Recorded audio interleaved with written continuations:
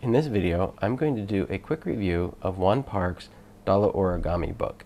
In this video, I am just going to give you a quick overview of the models that are in the book. I will show you a photograph so that you can get a good idea of what the final product will look like. I will give you a sneak peek to the inside of the book so you can see the instructions and how they're laid out. In this video, I may give you one or two hints on how to help you get through a folded project. However, I will not be giving any tutorials in this particular video. If you need any specific helps, please leave a comment in the comment section and I will get a video out as soon as I can.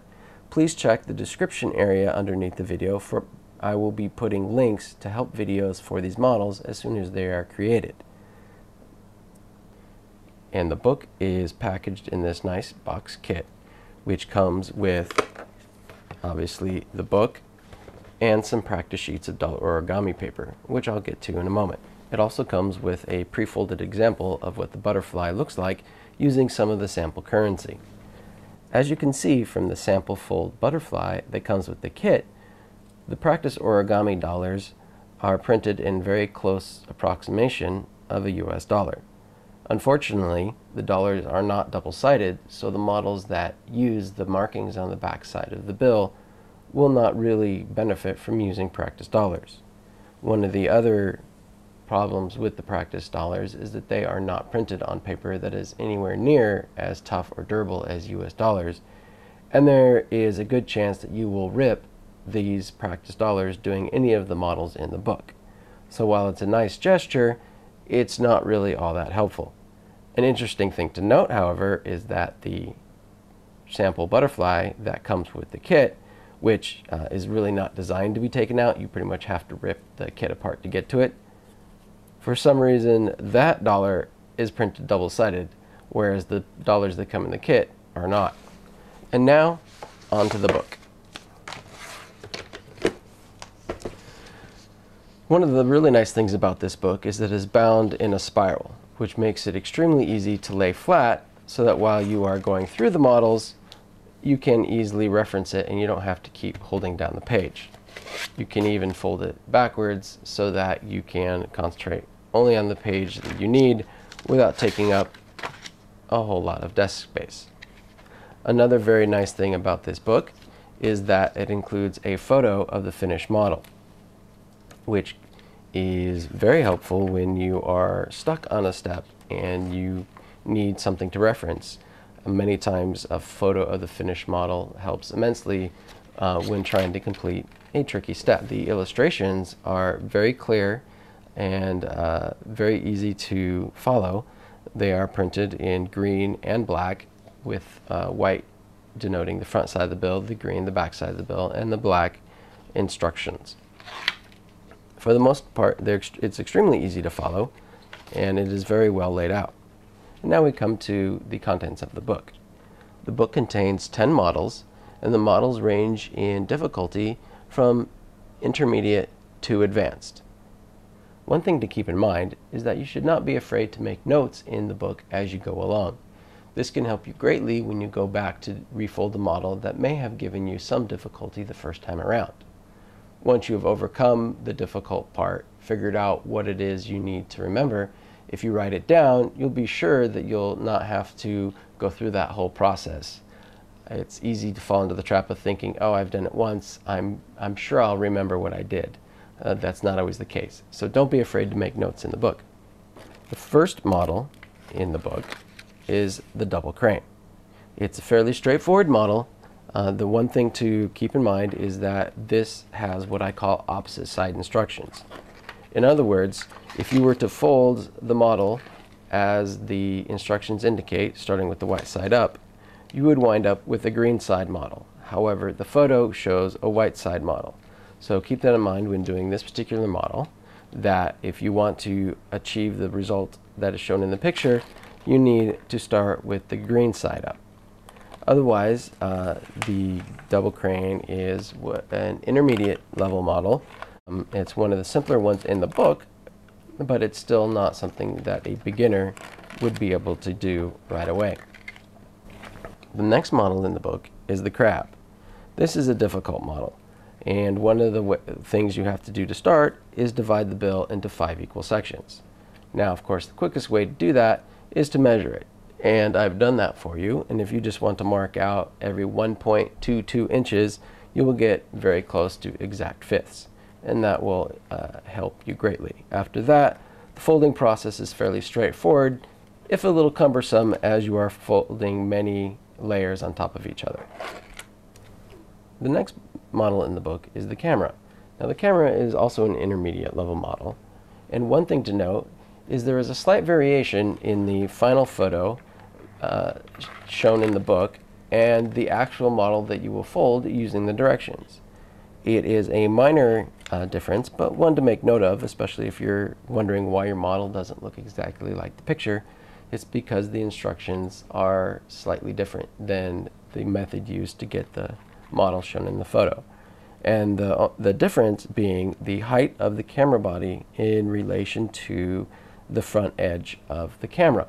As you can see in this photo, the instructions describe a process which will give you a shorter camera body, giving the front edge of the camera a little bit higher than the body.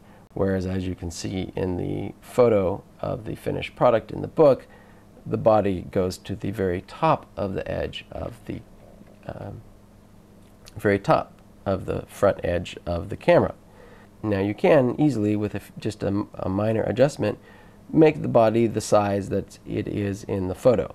My guess as to why there's difference is that if you make the body go all the way to the top, like in the finished photo, there is very little tuck to hold the camera together. The lock is not very sturdy. So if you shorten that up like the directions show, you will get a slightly sturdier camera, but it will not look exactly like you see in the photos. A couple other things to note that might help you as you go through the model is that in step 2, I would recommend that you make those mountain folds. Personally, I have found that makes the model a little bit easier to finish. In the same way, on step 6, I suggest you make those valley folds, even though they are shown as mountain folds in the instructions. And step 7 should be a mountain fold and not a valley fold.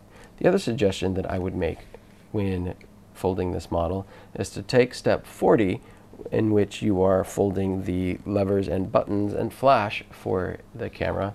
You would take step 40 and you would insert that right after you complete step 33.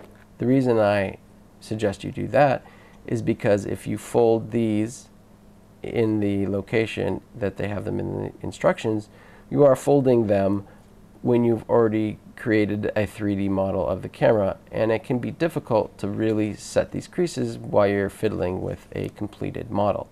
Whereas if you fold them right after step 33, the model is still flat, and it's easier and less cumbersome to fold those. The next model that we have in the book is the butterfly. Now, the butterfly is an intermediate model. It's probably one of the easier ones to do in the book. This model is also what I call the opposite side instructions. In other words, the photo shows a white side model, whereas if you follow the instructions, you wind up with a green side model. So if you would like to get a result that looks like the photo, you will need to start with the white side up, not the green side up. One thing to watch out for when folding the butterfly model is that it's extremely easy to rip the bill down the center line between the eyes when doing the final folding. So just make sure that you pay special attention to that area so that you do not rip the bill.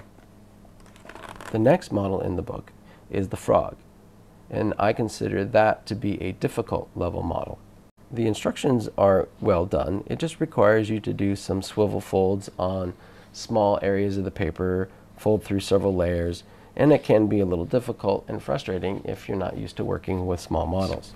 If you follow the instructions, you will come up with a white side model, as in the photo. However, I wonder why a frog was not made green by using the back side. So for this model, I recommend going ahead and starting with the green side up so that you wind up with a green frog. And this model also works really well with a $2 bill, which has a much greener reverse side. The next model in the book is the penguin.